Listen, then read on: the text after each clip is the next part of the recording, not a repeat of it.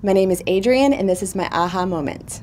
I grew up in Niagara Falls, and my mother was a cake decorator, so I kind of learned it from her. When I first moved here from Niagara Falls, I took a job as a nanny because I loved kids, and I worked for them for like 3 years. There were 3 little boys whom I absolutely adored. The oldest boy was having a 5th birthday party, and so they said, you know how to make cakes. Why don't you make a cake and you can do one of his favorite action figures. You can draw it in icing. So I just remember seeing all of the looks on the kids' faces and how happy they were over this cake. Nobody wanted to cut it. It was so cool.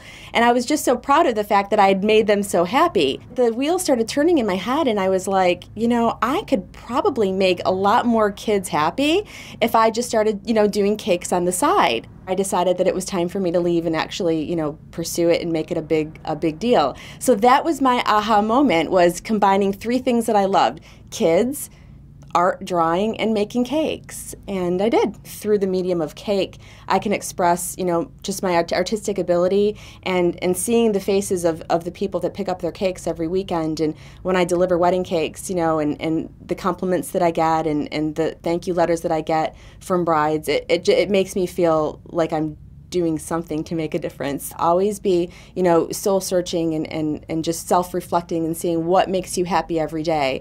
And it may be, walking your dog, and maybe that's what you need to be doing. You need to be walking dogs for a living. That's the bigger lesson, just to do what you love to do, because life is very short.